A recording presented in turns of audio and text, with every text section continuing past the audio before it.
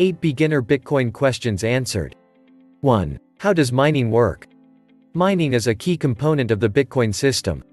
It helps secure the network, is integral to the issuance of new coins, and in a sense ties everything together. But how does it work? Well, it's slightly complicated, so I'll try to explain it in a condensed way that is simple but not too simple, so you hopefully get the gist of it. In the early days of Bitcoin, mining could be done on any computer, simply with the computer's CPU.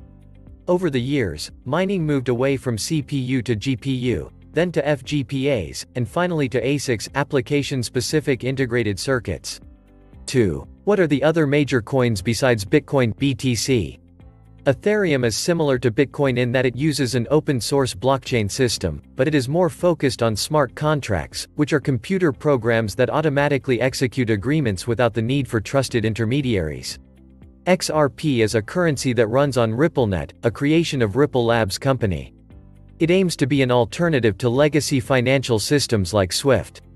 Tether is a coin that is pegged to the US dollar, also called a stablecoin. It doesn't have its own blockchain and instead is issued on other blockchains including BTC, ETH, and BCH.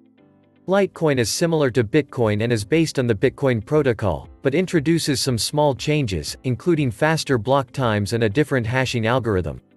Bitcoin Cash is another major coin, and is a fork of Bitcoin. Forks allow factions of a community to split and go their separate ways when they run into irreconcilable differences.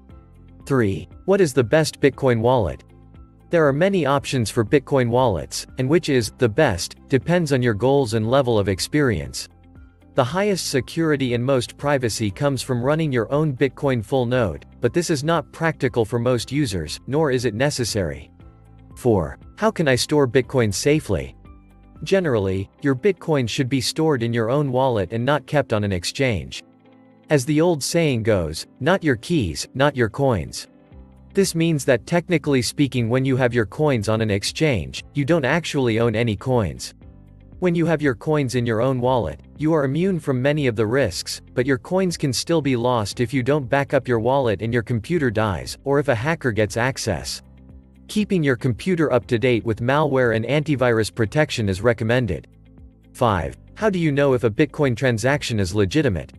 Beginners wonder how it's possible to know if a Bitcoin transaction is legit if it's just a bunch of data. Can't that be faked? The short answer is that your wallet knows whether a transaction is valid, and usually won't even display an invalid transaction. As to how the wallet knows this, Bitcoin transactions must follow a very specific format, and can only spend coins that are themselves valid and only if the user wallet can produce the correct digital signature. 6. Is Bitcoin anonymous? Yes and no. While Bitcoin transactions are not completely anonymous, not all transactions have a clear identity associated with them. The privacy model for Bitcoin is different from traditional finance. Actually, the Bitcoin white paper has a nice diagram for this. As you can see, in the traditional world of finance, transactions are shielded from public view, but trusted third parties know everything. Those trusted parties include banks, credit card companies, and so on. 7. How are Bitcoins taxed? Tax law is complicated and varies widely based on jurisdiction. I am not a tax professional, and you should always seek professional tax advice when it comes to finances. That said, it appears taxes on Bitcoin are not particularly different from other assets. When you sell Bitcoins, it is generally a taxable event and taxes are owed on the profits. 8. Where can you spend Bitcoins? You can spend Bitcoins and other cryptocurrencies anywhere they are accepted. Often, online shops offer more cryptocurrency adoption than retail settings. One great place to find stores that accept crypto is map.bitcoin.com. Another option is to get a crypto-based debit card.